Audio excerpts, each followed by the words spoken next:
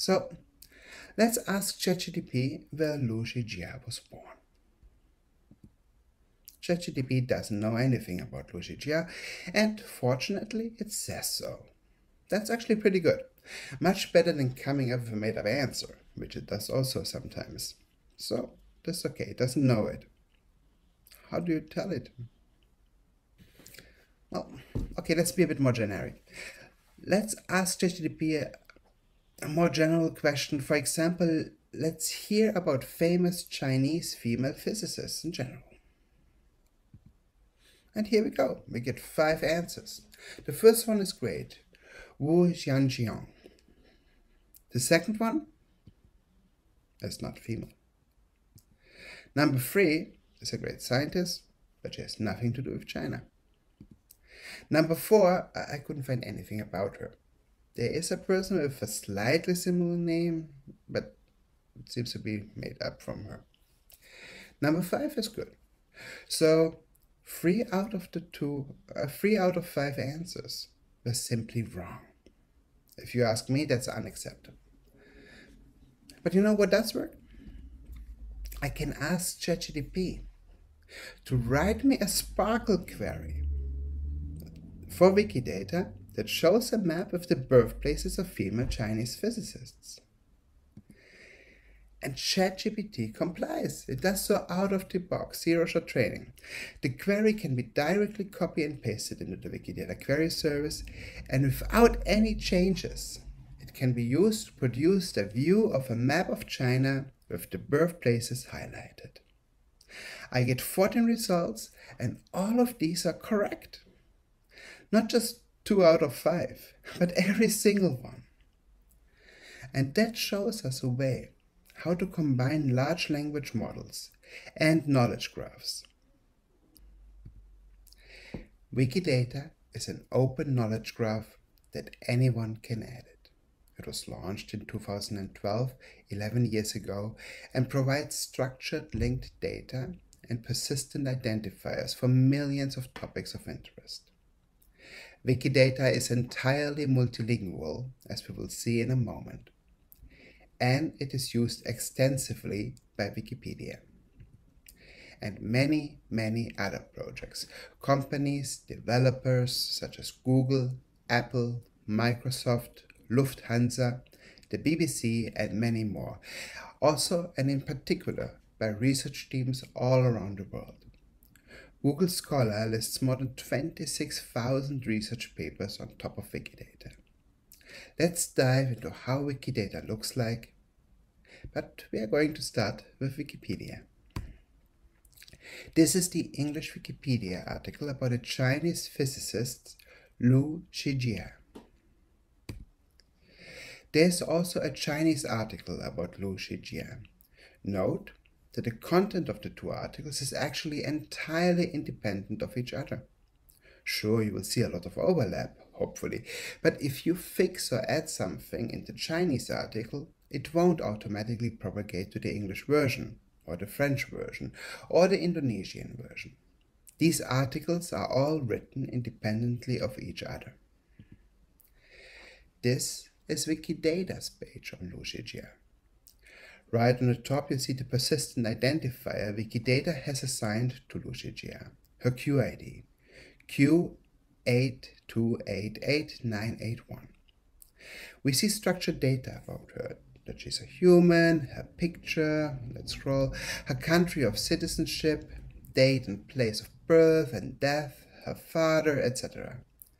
We have all this structured information about Lu Shijia. But all of these things, the Suzhou prefecture, Beijing, her father, Li Guangxi, those are not just strings. Those are other items in Wikidata with their own persistent identifier, with their own QID. And because it is entirely structured, we can simply switch the language of this view from English to Chinese. And not only read it in Chinese, but also edit it in Chinese. The interface is entirely multilingual. No language is our primary language. Both for reading and for editing, it's entirely multilingual. And this doesn't work only in English and Chinese, but it is available in 496 languages. How many websites do you know that are available in almost 500 languages? A bit further down on the page, we can find more statements about Wikipedia, in particularly identifiers in other knowledge bases, in authority files and other websites. This allows Wikidata to act like a modern Rosetta Stone, where you can translate from an identifier in one knowledge source to identifiers in other knowledge sources. But unlike the Rosetta Stone, we map not only between 3 different representations, but we connect more than 8,000 knowledge sources, authority files and catalogs with each other. Wikidata is easily the largest hub of shared identifiers on the web, allowing you to collect data from billions of pages. Wikidata describes more than 106 million items with more than 1.5 billion statements. Wikidata is, like all our projects, driven by volunteers, and we have more than 23,000 monthly contributors on Wikidata. Overall, more than 500,000 people contributed to Wikidata so far, a number I personally find absolutely astonishing.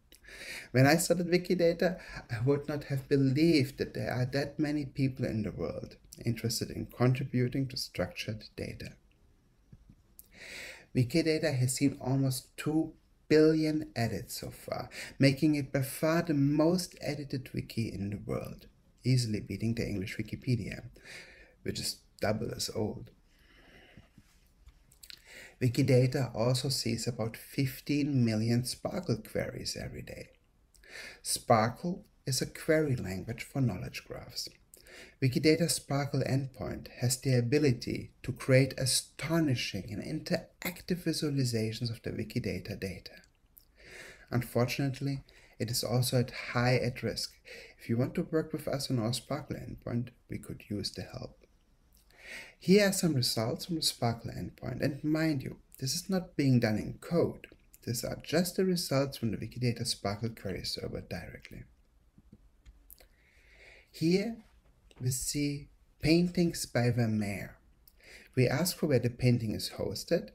We ask for the geo-coordinates of the host, like the museum, and then we load the picture from Wikimedia Commons and visualize all of this on top of a map from OpenStreetMaps.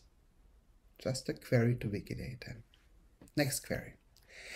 This here is a fully interactive graph of the etymology of the English word water and its cognates, going back to Old English and eventually Proto-Indo-European, and all the other languages that derive a word from the same root. Next query. I love this one. This is an example of a federated query, spanning not just the Wikidata knowledge graph, but also the one by OpenStreetMaps. So OpenStreetMaps also has a SPARQL endpoint. The query is all ATMs in Munich belonging to the interbank banking network. So Wikidata doesn't have the location of the ATMs, but OpenStreetMap does. What Wikidata has is the knowledge of which banks belong to which banking network. We can now, in a federated query and completely online, without writing a single line of code, just with a SPARQL query, combine these two knowledge bases on the fly and display the result as an interactive map in the browser. I think that is pretty cool. Can you do that with the knowledge in your organization?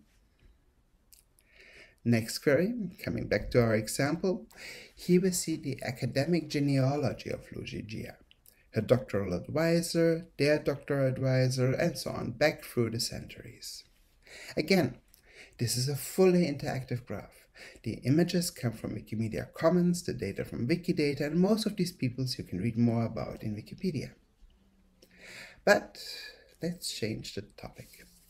We all know what the elephant in the room is. Large language models. You all have heard and probably used ChatGPT. ChatGPT and other large language models are currently all the hype. Everyone is looking into them. Everyone is working with them. Everyone is asking, given LLMs, do we even still need things such as knowledge graphs? When I was at Google 6 or 7 years ago, I worked on that Google Knowledge Graph, and I was asked the same question. It was pretty obvious that this question was coming.